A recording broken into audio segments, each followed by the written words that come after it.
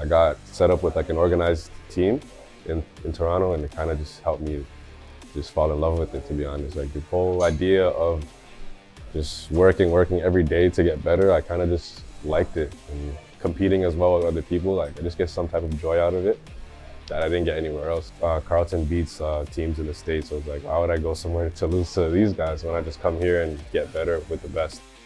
Things that you can't teach, like working hard and staying disciplined. It'll make it easier if everybody was like, yeah, they're gonna win a game, they'll do it. But having people say, I don't think so this year, or this is gonna be the year they'll lose, definitely gave us like the panic that we needed to go out there and compete. I'm giving it literally everything I have. Felt like I could have passed out at any moment, but you know, I'm just like, this is the last game of the season. I don't want to leave here with any regrets, so just gave it whatever I had.